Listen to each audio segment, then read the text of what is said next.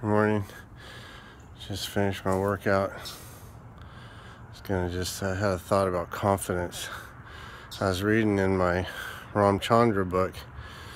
He talks about, a spiritual aspirant needs to have confidence. And I was like thinking, confidence, what does that mean? I mean, what does it really mean to have confidence? Because I've always thought of confidence meaning the ability to go out and do something or accomplish something. I always thought of it on a do, have, consume type of a level.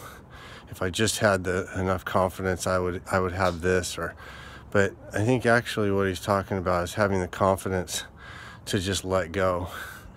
And I've been listening to G-Man, his latest interview with a lady whose children turned out to be gay, and she was a real fundamentalist type person, real stringent mindset. And what she realized was that these things are a test of our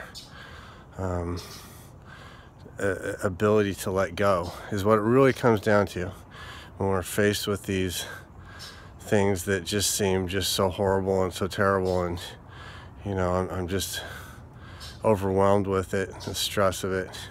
It's actually testing our ability to let go.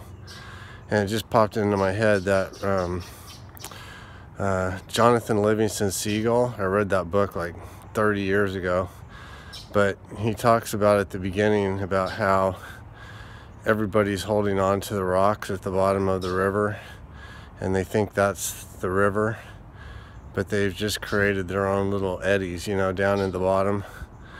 And the guy who lets go and flows with the river is the one who's seen as crazy. And it's just interesting, that popped into my head. But check out that G-Man video, it's really good. And I think he's got a lot of good stuff to say. Anyway, that's all I wanted to say about it. Have a good day.